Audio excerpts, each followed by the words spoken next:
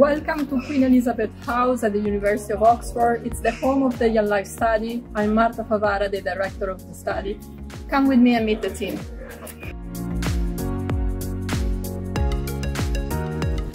Hello, my name is Alan. I'm the Senior Quantitative Research Officer at Young Lives.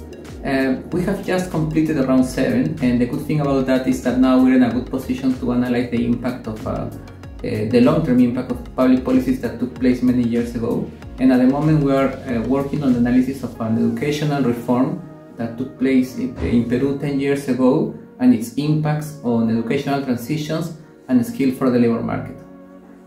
Hello, my name is Maria de Los Angeles and I'm the Survey and Data Manager at Young Lives. I'm currently working in cleaning the more than 5,000 data collected from our respondents in India, Ethiopia and Peru.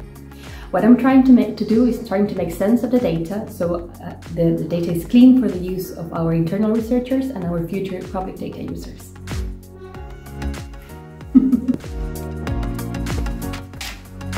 Hello, my name is Tanima. I'm actually currently working on compiling some statistics on labor market and family.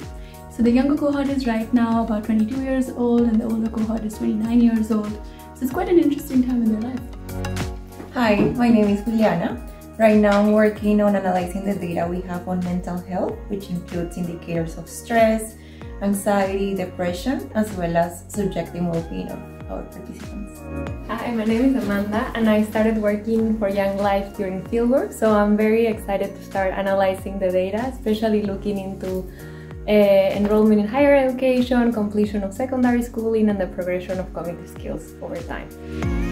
Hi, my name is Sophie and I'm currently writing a blog about a new research paper of ours that investigates the impact of survey administration methods on disclosure of experiences of armed conflict.